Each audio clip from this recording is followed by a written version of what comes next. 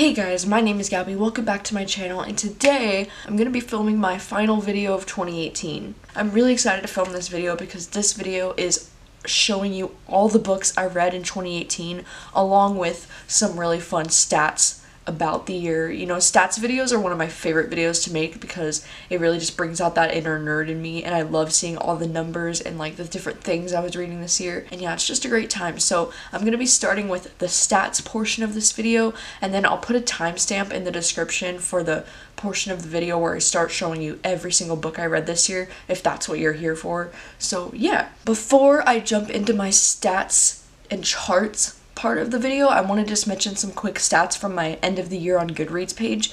So I read a total of 107 books in the year of 2018. I read a total of 37,602 pages this year. The shortest book I read was 48 pages long. It was Oliver Wilde Wonder by Sarah Kay. And the longest book I read this year is A Little Life. That was 815 pages. The most popular book I read this year is Fahrenheit 451.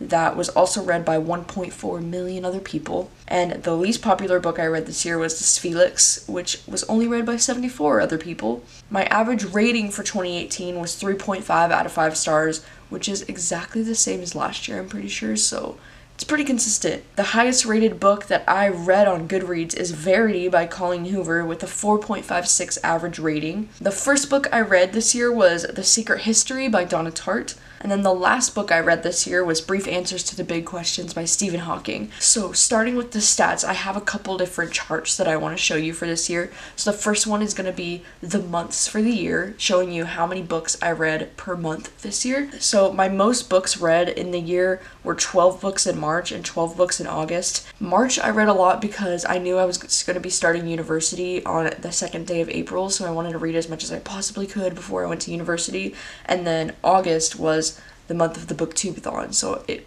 forced me to read a lot more than I usually would. My lowest read months are June with 7 books and November with 7 books, which could be explained because in June I was wrapping up my quarter at university and it was like a very stressful month.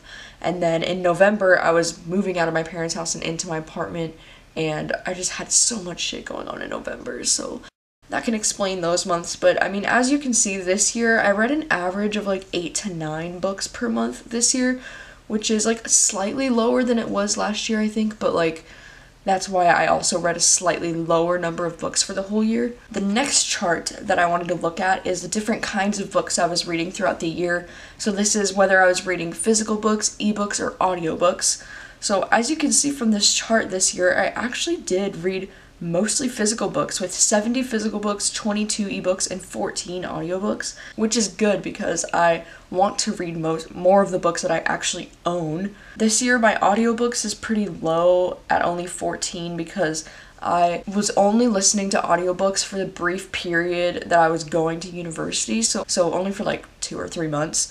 Really happy that I'm mostly reading physical books. That's awesome. The next chart I want to look at is ratings throughout the year. So this is the chart of 1 through 5 star ratings. I had 25 5-star books, 33 4-star books, 16 3-star books, 27 2-star books, and 4 1-star books. So I think that's an all-time low for 1-star books throughout the year. I mean, I only had 4, which is really awesome. And then 5-star books, I had 25, which is actually pretty high, I'm pretty sure. I think last year it was only like 19 or 20 or something, so that's pretty awesome.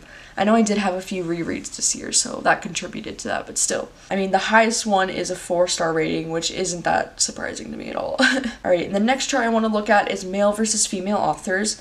I read 76 female authors and only 30 male authors.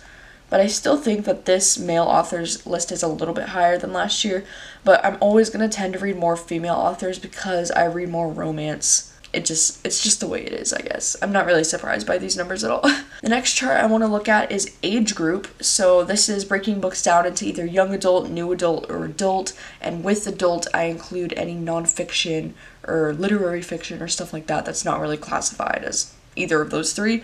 But for young adult books, I have 15. New adult books, I have 25. And adult books, I have 65.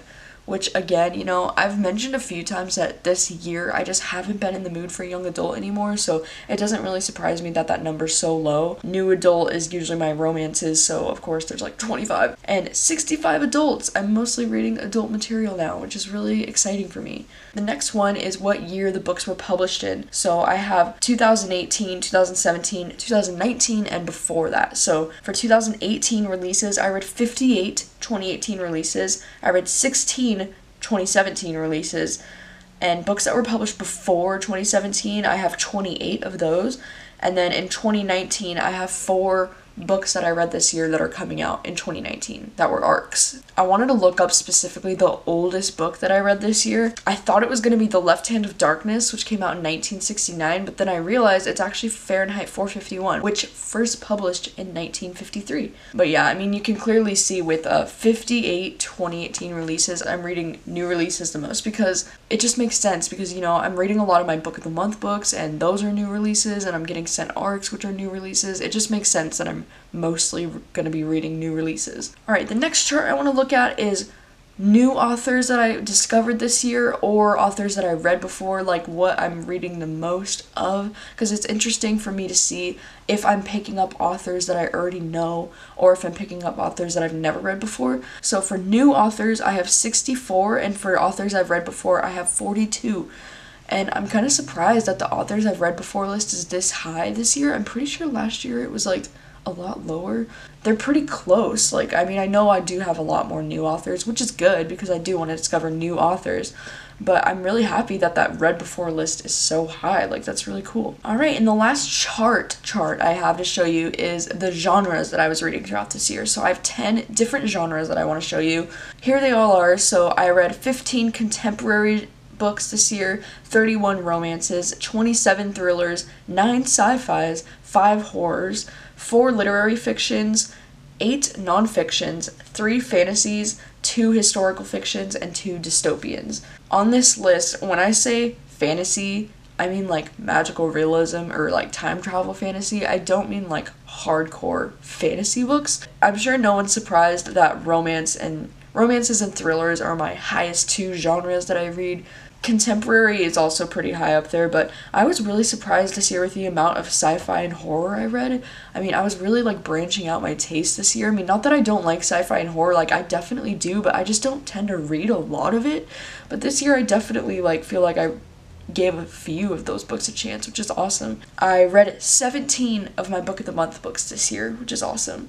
I reread 4 books this year, which is kind of low, but I'm going to make that a priority in 2019 to reread more often. And then this year I participated in the Booktube-a-thon and the Spook-a-thon for the first time. So this was my 3rd time participating in the Booktube-a-thon this year and my first time ever participating in the Spook-a-thon, and it was a ton of fun. Like, I think I want to make that one an annual read-a-thon that I participate in. But in 2019, I would like to participate in more readathons if I can. So if you know of any really cool ones, let me know. So yeah, that's gonna do it for the charts part of this video. Now I'm going to jump into showing you all the books that I read in 2018. So if you're curious about that, then stick around, but if not, which I know some people are like, that's just very tedious and repetitive and you don't really care. So if you don't care, then thank you so much for watching, and I hope you have a great 2019, and I will see you soon with a new video. But if you're here to see all the books that I read this year, then let's begin. These are the 107 books that I read in 2018.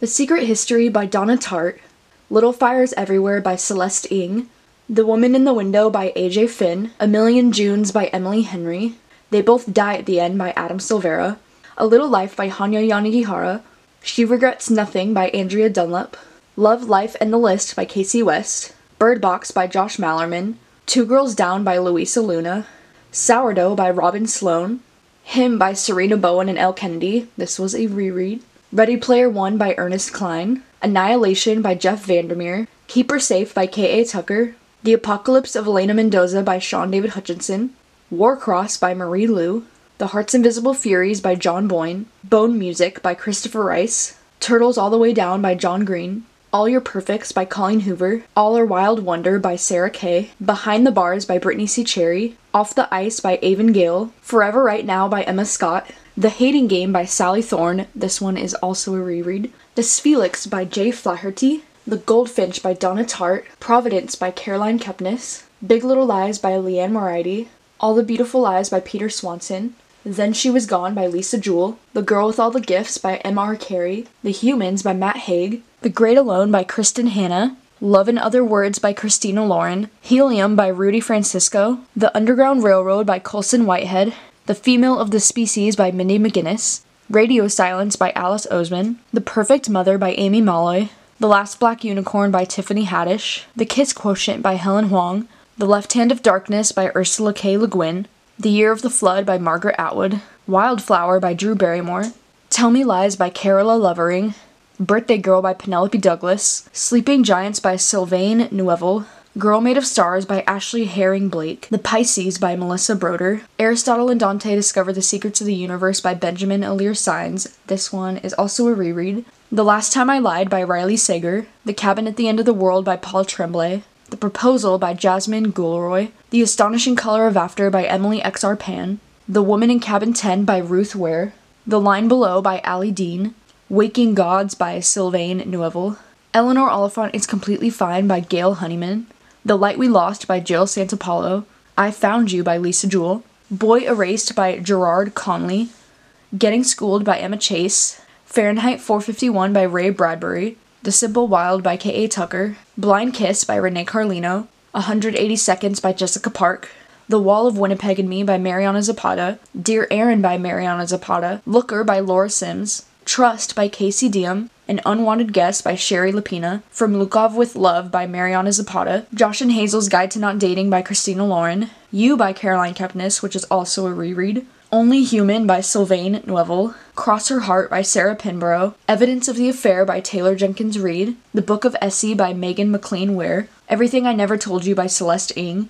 When Katie Met Cassidy by Camille Perry, The Cheerleaders by Kara Thomas, Vengeful by V.E. Schwab, Sadie by Courtney Summers, What If It's Us by Adam Silvera and Becky Albertalli, Black Hole by Charles Burns, The Lies We Told by Camila Way, Watching You by Lisa Jewell, The Girl He Used to Know by Tracy Garvis Graves, The 7.5 Deaths of Evelyn Hardcastle by Stuart Turton, Until the Last Star Fades by Jacqueline Middleton, For Better and Worse by Margot Hunt, This Is How It Always Is by Lori Frankel, The Witch Doesn't Burn in This One by Amanda Lovelace, The Dark Between Stars by Atticus Poetry, Fight or Flight by Samantha Young, The Broken Girls by Simone St. James, The Liar's Room by Simon Lelick, One Day in December by Josie Silver, An Anonymous Girl by Greer Hendricks and Sarah Buchanan, Verity by Colleen Hoover, No Exit by Taylor Adams, Cold Tea by Mariana Zapata, The Chase by Elle Kennedy, Sour Candy by Keelan Patrick Burke, and Brief Answers to the Big Questions by Stephen Hawking. This is a stack of all the physical books that I read in the year of 2018. And there is the flip side of it, all the beautiful spines. This is what 107 books looks like, with including my 14 audiobooks and 22 ebooks. The flipped books represent those. And yeah, it's 107 books. Alright, and that is all of them. Crazy, huh?